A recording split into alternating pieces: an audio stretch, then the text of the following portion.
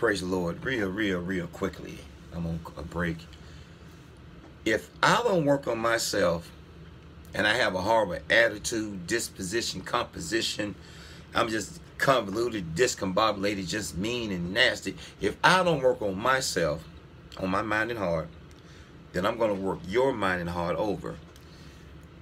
It's a personal construction project on the inside.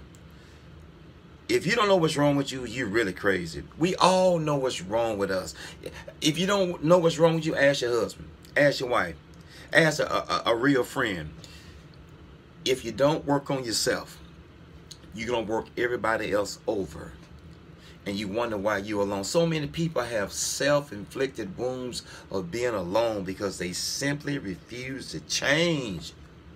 You want that person to do all kinds of changing? Well, you got to change too. It takes two, baby. It takes two, baby. Me and you.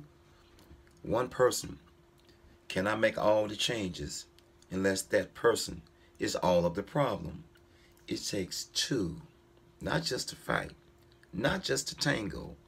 It takes two to make it. Peace. One.